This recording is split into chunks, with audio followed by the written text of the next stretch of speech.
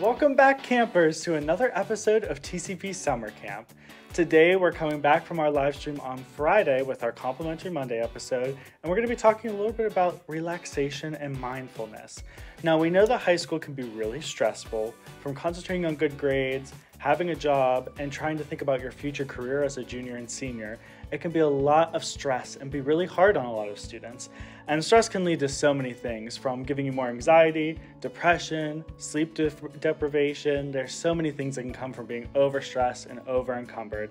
So we want to talk a little bit today about how relaxation and mindfulness can really help you. And to help me in that, I have a guest with me today. So Mary, welcome in. Hi, Bryce. Nice to see you. Hi, everyone. So Mary works here at the Challenge Program, and she does a lot of stuff, and her job can be pretty stressful. So Mary, what is your job here, and can you tell them a little bit about what you do? I'm the Program Operations Coordinator, so I schedule all the kickoff assemblies and all the senior awards, and there's over 140 schools this year, so I'm pretty busy. Yes. Yeah, and she can be really stressful when we're in the heat of the season. So trust me when I say she is an expert on keeping her stress level down and trying to be centered. So today we just want to go over some different options that you may have in trying to de-stress and feel relaxation and being more mindful of yourself. So we're going to explore some of those, and Mary's going to help me a lot because she has a lot of concentration when it comes to things like meditation and other stuff. So now we're going to explore some of the options that you may have. So first on the top, I think that I want to talk about chakras a little bit. Okay. So Mary, I think you know a little bit about chakras, right? A little bit. So I just wanted to highlight two for students real quick. And these are two that I feel like will be very useful to a lot of students. So first, the base chakra. What would you say about the base chakra? The base chakra is what connects you with the earth. It grounds you. It'll help you feel more solid.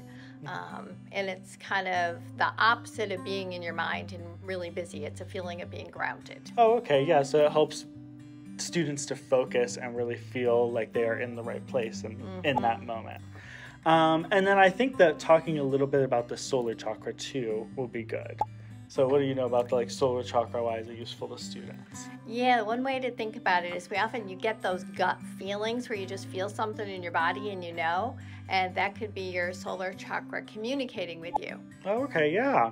And so I think all the chakras are really useful, and I encourage all the students watching today to go research a little bit more. But those are just two examples of chakras that can help you focus in, and they're two really helpful resources. So if you want to feel more grounded, or if you want to be more in touch with your intuition, those are two focus areas. But there's so many chakras, and I encourage you to explore them. So I know Mary loves meditation, and we've talked about meditation a little bit. So I think you did come today with a small meditation activity to just give students a taste of what good mindful meditation can be like. Yes. I wanted to give you a taste. But first, let's think about your mind. And I know it's important to recognize as students, your mind is really important to you. You're always thinking and planning and figuring out what you should do next and processing things. And that leaves you in your head all of the time. Okay, let's take a minute and just practice being mindful and just get a taste of what it feels like. So the first things to do with meditation are just to be comfortable. So sit comfortably. It's helpful to close your eyes or just gaze downward to bring your focus inside instead of letting your senses dominate. So just for a second, sit comfortably. Close your eyes if you wish to, you don't have to. Feel yourself sitting in your chair, feeling where your body touches your chair. And then letting yourself hear whatever sounds there are around you. And then just feeling the air touching your skin. And then noticing that there's thoughts going through your mind. And as each thought passes through your mind, just picture it like a cloud in a clear blue sky. Just letting it come and letting it go.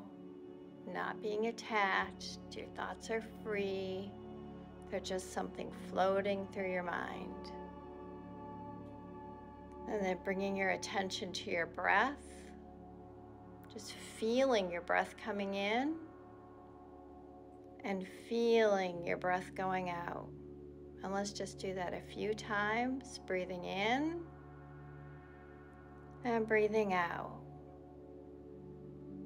Breathing in and breathing out. And one more time, breathing in and breathing out. And then for a second, just let your eyes be closed for a second more. And then taking a deep breath, open your eyes and bringing you back to where you are right now. Now, how many thoughts did you have in that period of time, Bryce? A lot of thoughts, yeah. My brain kind of is a roller coaster sometimes. Isn't it amazing? I mean, if you just watch for a few seconds, how many thoughts go through your head? Yeah. So meditation is about giving that brain, that mind, a break. Now, I do know that we want to talk about some different things too, different things that students can do to try to de-stress and focus.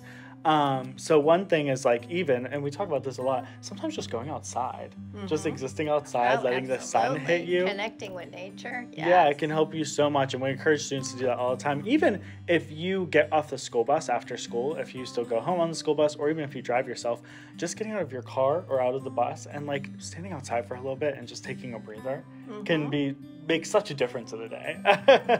And then of course there's listening to music, which is really helpful. And it can really get you out of your space. You can listen to something that puts a certain mood on. Like you can listen to sad music if you want to feel a little bit of sadness, or if you want to explore your sadness. You can listen to happy music to get yourself excited and stuff like that. And there's so many opportunities there. And then even video games I talk about sometimes, which I know Mary loves video games a ton. But video games can be so useful too because it's an escape from the real world. So you're able to kind of step out of yourself and exist in this digital world and have some fun and explore a little bit.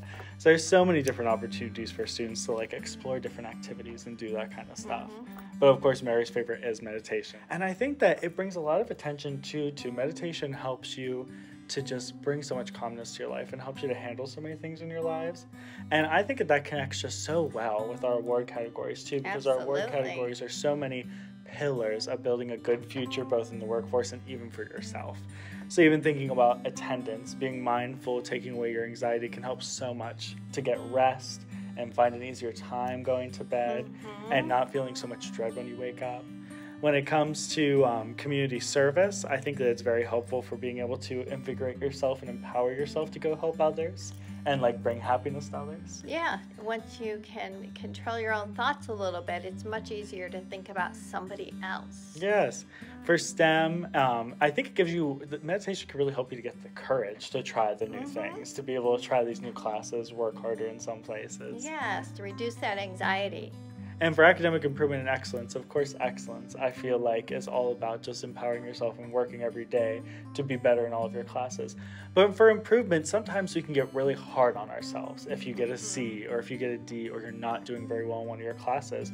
And sometimes meditation can help you reset because sometimes all you have to do is step back and be I'm okay, let me tackle this, I got this. Yeah, once you step away and relax and get beyond your mind for a second, it puts things in perspective. Yes. And things that can seem very serious on the surface can seem much less intimidating once you step back a little bit. Yeah, and we hear that from a lot of students. That's really what it takes sometimes, being able to step back and be I got this, why not me, I can do this.